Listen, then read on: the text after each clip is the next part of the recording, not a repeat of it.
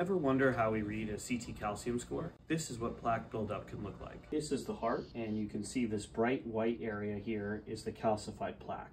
This is what a scan with calcified plaque in the arteries looks like. This scan is very good at identifying how much plaque there is in your arteries, and further testing can help us determine whether the arteries are blocked. This is a calcium score of a patient with no calcified plaque in their arteries. As you can see here, there's no evidence of calcified plaque. The artery looks like it's clear, and this indicates low risk.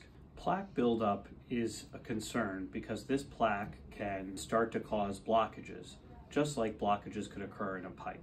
The things that can contribute to these blockages are having a high cholesterol, diet rich in saturated fats, additionally your family history, as well as smoking or exposure to smoke.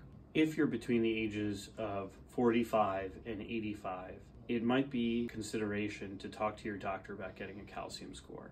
It is also relevant for patients who have a borderline or elevated cholesterol or a significant family history of coronary artery disease.